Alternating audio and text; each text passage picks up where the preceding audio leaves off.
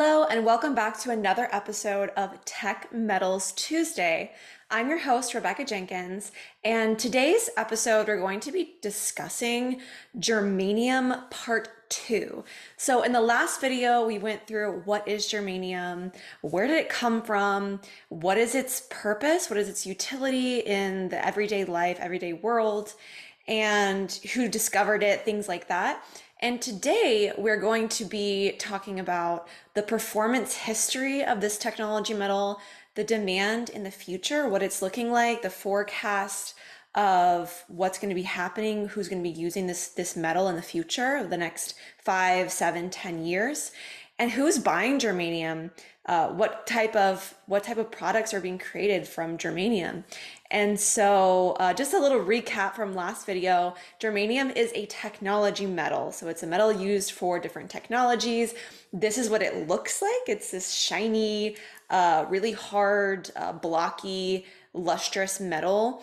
And it was named after Germany. So there's a little bit of national pride behind the naming germanium. Germany, the scientist that discovered this metal wanted to name it after the country that he's from. So the demand for germanium is mainly with fiber optic cables. So fiber optic cables create something that we're using right now, high-speed internet. And as you can imagine, especially with the pandemic and a lot of the changes in technologies and innovations, there is plenty of need and demand for high-speed internet. There's more and more things being discovered, being created that requires a need, a demand for high-speed internet. And so that's something that we're going to be talking about today. There's also a demand for germanium with infrared vision, like night vision goggles. So in the military, that's a really big demand. Also in different electronics, germanium is used for that as well. But mainly its main purpose is with fiber optic cables.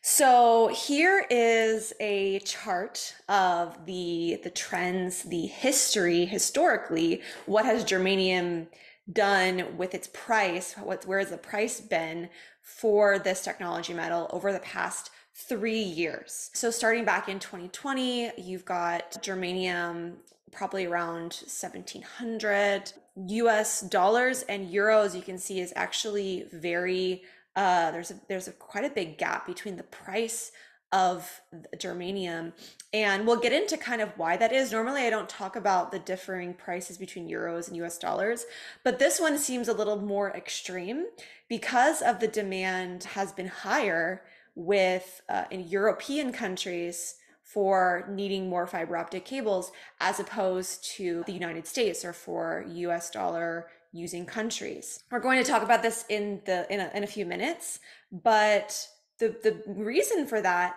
is just because of the different technologies that were being created and the use of high-speed internet and video usage and the bandwidth that was needed in European or even Asian Pacific countries as opposed to countries using the US dollar. And so that's why there's a little bit more of a price increase with the euros versus the dollar, because there's actually a greater demand in euro using countries. And we'll look at that. There's actually a chart that we have in just a minute. So here's the line chart, just so you can see a side by side. The euros actually went into over 2,000 euros for the cost of germanium. And this is, you can see here, there is definitely a steady increase from where we started in 2020 to where we're at the end of 2022. There has been like this steady increase in demand over the last 3 years. So this is really interesting to look back and see how the prices have performed with germanium over the past couple of years. And now we're going to talk about the future of what's been forecasted going into the next 5, 7 to 10 years.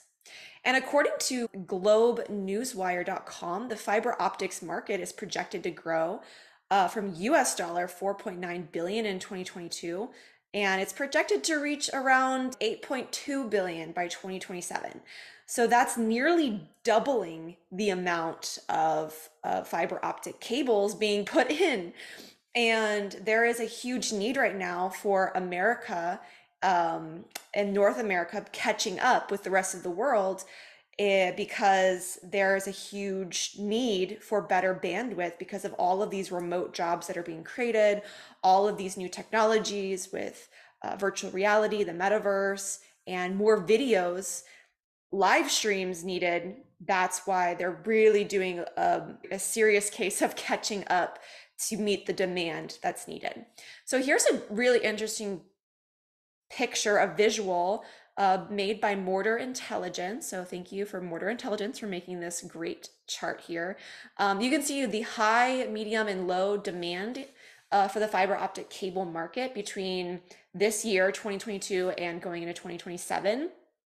And as you can see, the Asian Pacific countries are the highest demand for the need for faster internet, more fiber optic cables to meet the demand of the consumer for communication fiber optic cables.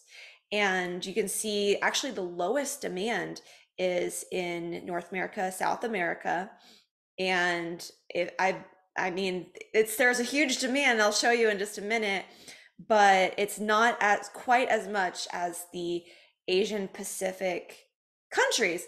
And if you look at any kind of videos on TikTok or online or on YouTube or whatever you choose to check in on what's happening around the world, you'll see how normal it is in these Asian countries to have all kinds of technological devices in the home. And if you look at some of these Asian countries, I'll use China as an example, they use facial recognition technology, and they're pulling from a database online from the internet using high-speed internet, instead of having to carry around an ID in your wallet.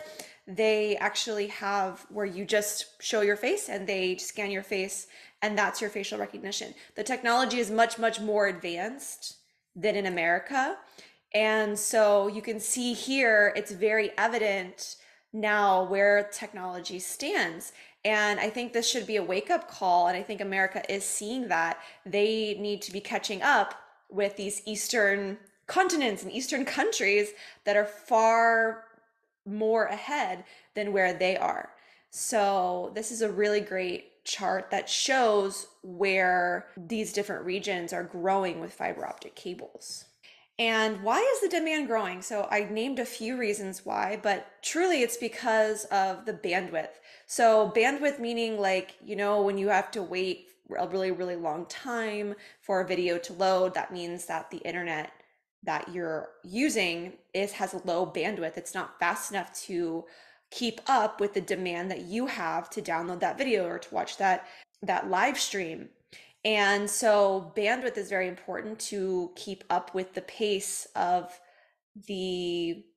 especially a lot of jobs and a lot of people and users are on the internet needing to access data and videos and communicate with other human beings at a very high level and fast pace. So that's something that's very important. That's needed. More fiber optic cables are needed for that. And also with video streaming, there's a huge switch happening from, and I've been in marketing for the last 8 years, so I really have been seeing this. There's a huge switch happening from, like, Instagram, for example, was the big social media with just pictures, and you're watching pictures and looking at pictures, liking pictures, sharing pictures, things like that. And then when video came in, it wasn't that popular, but now it's become completely the number one source of consuming information online. Video is what people like and prefer. And so streaming requires more bandwidth as well, than just downloading a simple still photo. And then we go into even more technologies that are being innovated with VR, AR, XR, etc., the metaverse, all of these virtual realities, alternative realities, these are all requiring greater high-speed internet and access to internet. So with the changes in technology and the way the world is changing, that is something that is requiring high-speed internet. That is something that is requiring fiber optic cables. That is something that's requiring germanium. So if you think this doesn't apply to you, then maybe you want to take a second look at your screen time and how much you're actually spending on the web, because this is actually the world's chart of users that are using the World Wide Web in millions from all the way back, dating from 2004 till 2018. And I'm sure if I would show you the last couple of years since 2018, you would see that would continue going up as well. This is individuals using the internet, and majority of the individuals using internet are using mobile devices. These aren't like desktop. It's a very small amount are using desktop still. The world is going very mobile and is requiring plenty fiber optic cables and high-speed internet. So thank you for Statista for creating this graph. And the source for this information comes from the ITU World Telecommunications ICT Indicators database. So now looking forward again into where we think that the fiber optic cable industry is going. Well, like I was saying, America's trying to catch up with the rest of the world, especially Asian Pacific countries. Fiber investment forecast is just to surpass 125 billion over the next 5 years. That's what telecompetitor.com says, because there's a huge demand, and the USA is a country that is becoming very aware of how far behind they are and needing to keep up with the demand. And Deloitte actually said the United States requires an investment of 130 to 150 billion in fiber infrastructure over the next 5 to 7 years to adequately support broadband competition, rural coverage, and wireless decentralization. So this is mainly focused on America because they're really behind, and I use them as an example. But germanium is really a rare metal, and it's, like we said in the last video, there's only like 156 tons being mined compared to like over 1,000 tons of gold every year worldwide. And so 30% of that actually has to be taken from recycled materials just to keep up with the demand of this metal.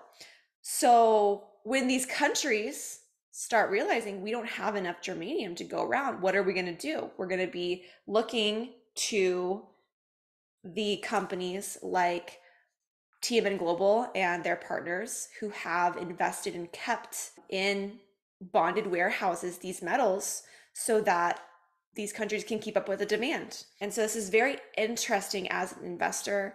Obviously, do your own research. This is never financial advice, but this is a really good metal to look into to diversify your portfolio, because as you can see, America is in really extreme demand, needing this metal to keep up with the internet bandwidth, high-speed internet demand that is upon germanium right now. And also it's not just needed for commercial use, but also for the military. America being a very, very strong military, they need infrared technology, infrared goggles, things like that to continue their work in the military. And so it's very interesting to see. We look back on how it has performed in the past, and it's been pretty steady since the beginning of 2021 going into this year. And the forecasts are looking very positive. Do with this information as you will. And I hope this has been educational for you and for anyone who lives in Germany. Germanium is the metal of your country, apparently, because it was named after your country. Thank you so much for tuning in to another Tech Metals Tuesday episode. I look forward to the next video we're having, which is going to be a super fun one. It could be a rare earth metal, could be a precious metal, but every week we try to mix it up and tell you about a metal that you may never have heard of, or maybe give you a new perspective on a metal that you've seen a whole bunch in the industry.